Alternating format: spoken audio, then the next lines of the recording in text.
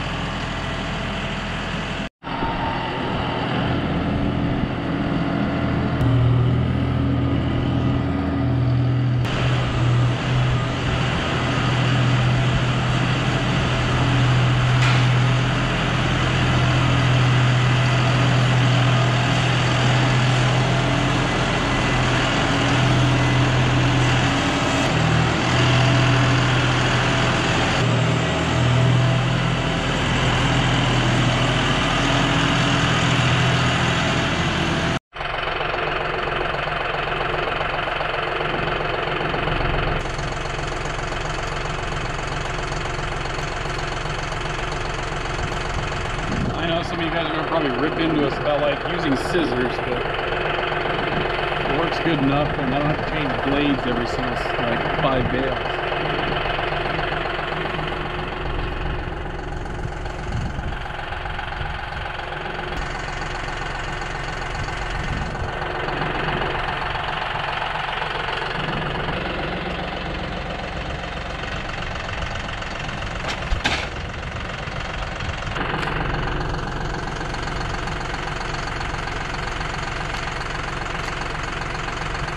Admittedly, it's a lot easier when the buffalo aren't standing right next to it.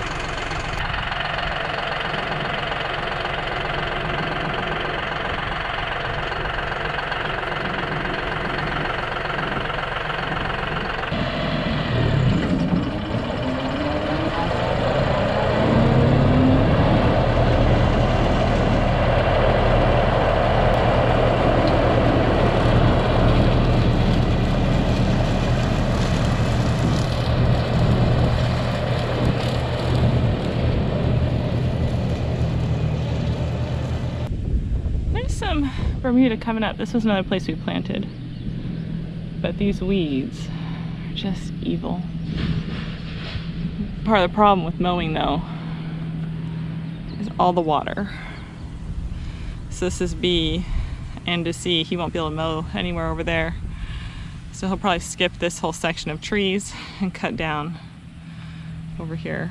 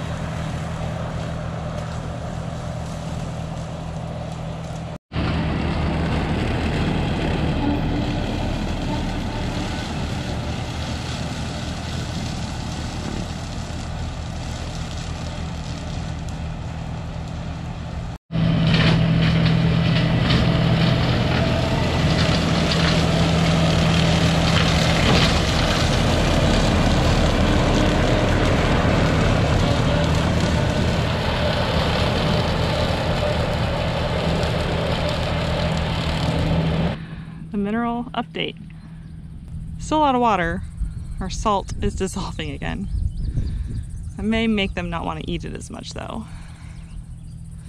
Alright, a little bit of pumpkin squash update. Still growing. There's the white ones. They're looking good. This dude's huge. Now that is a pumpkin. Seriously. It's huge. I'm so impressed. Keep growing. Anything else that big? No. Not really? I mean, there's maybe one a little big. A little big. Just have to find the color. Here's the little orange guys. Here's an orange and green one. Oh. That's funky. Start orange. So I'll start orange and then green.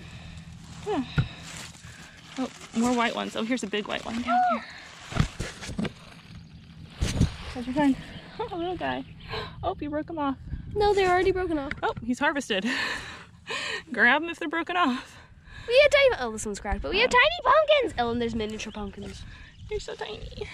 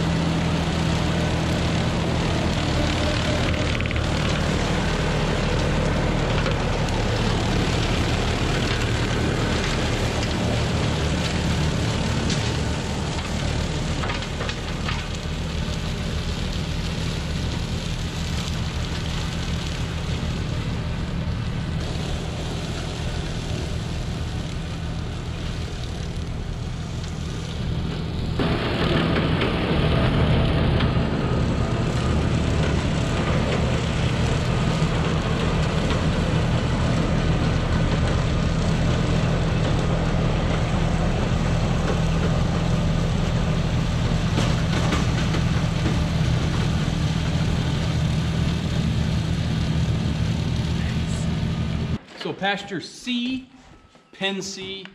The grass isn't as thick as was in 7 and 6, but hopefully the grass will actually, you can see little portions of it. It's not as thick, but you can see stuff. So the reason I'm mowing is really to get the light down to the bottom and also to create kind of a mulch layer on top. So that way hopefully it helps keep some moisture in, but that is way sandy over there. So, you know, we planted that last year and it just doesn't seem to be doing as well as that. And that's what makes me think that maybe that wasn't doing good, but different soil types. So anyway, all right. And then the other thing was I got on the, right after dropping that hay, I got on the tractor and I started smelling manure. And you know what? You always wear those nice shoes and then you step in some piece of something and you smell it the entire way. So that's why we got mats for our truck. Anyway, all right, now today, right now, is it the lake? All right, let's go check out the lake and show you kind of how full that is, because it is crazy full. All right, guys, this is our lake. All the way over there, it is literally about a foot from overflowing. You can kind of see it over there. Right here, it is just a couple feet from the edge, from the top road, but it has never been this full that I have ever seen. This is like the second wettest year on record. And these pine trees, you can tell, pine trees don't live in water and they are submerged. A tree fell down earlier, now it's been submerged as the rain has kept coming. You can see the bushes right over here actually coming up through the water, which is very, very, very unusual. Here, let's come over here. And you can see that pine tree.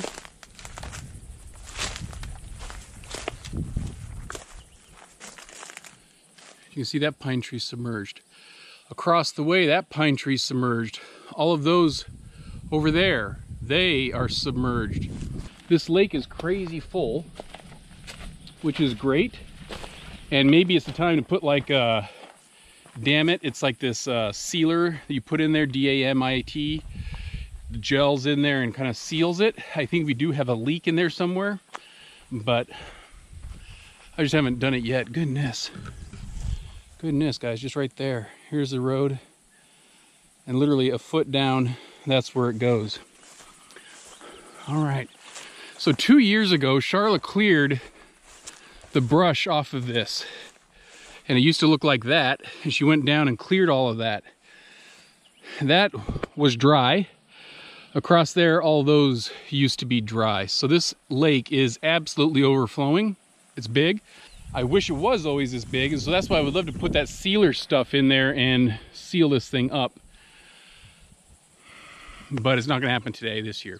We priced it out and it's gonna be several $1,000s. And right now we just gotta get in the house first and then deal with all that then.